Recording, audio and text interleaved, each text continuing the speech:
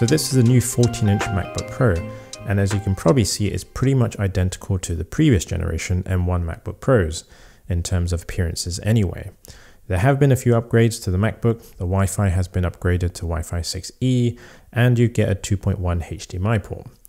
But I don't want to go over that stuff in this video. Instead, I want to talk about the issue of slow SSD speeds and whether it's actually a major problem, because in some of my tests, it's not as bad as it seems. Either way, I'll let you decide. So you've probably heard by now that the SSDs on the M2 Pros, specifically the 512 gig version, which is the one I have here, have slower SSD speeds than the previous generation. And I can confirm that is true using Blackmagic's disk speed test tool. This apparently doesn't seem to be the case if you upgrade to the 1TB version.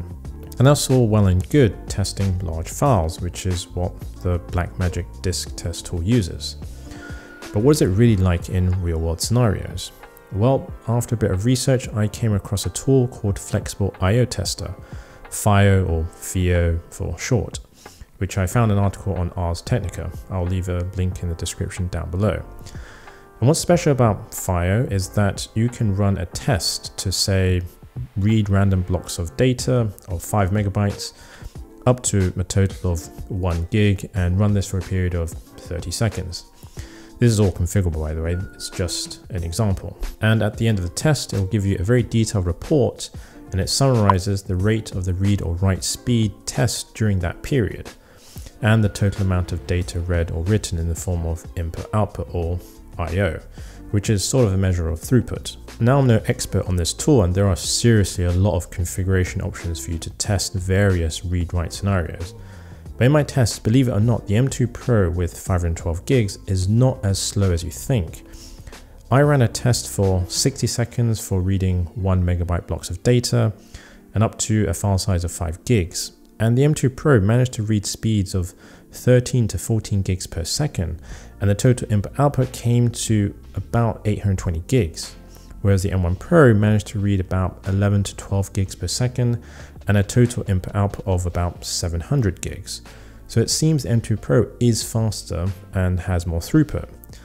Now, I did a few more read-write tests, and M2 Pro actually comes out on top in the majority of cases. It's only when it comes to writing large files where it's slower. So does it really matter that the M2 Pro has a slightly slower write SSD speed? Well, in my other day-to-day testing, I tried to maximize the use of the M2 Pro.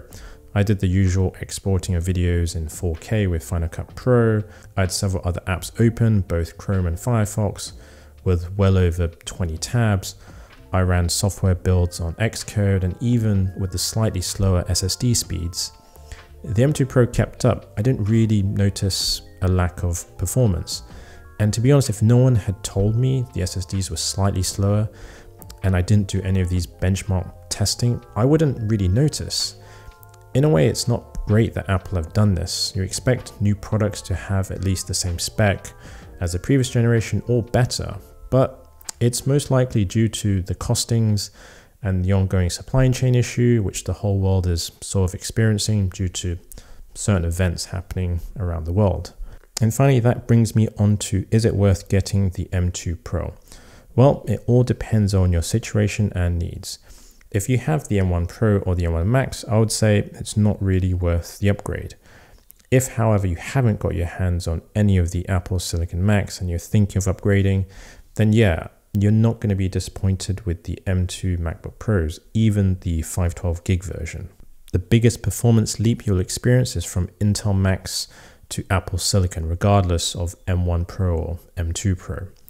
But if you want to save a bit of money, I say go for the M1 MacBook Pros. There is nothing wrong with the previous version.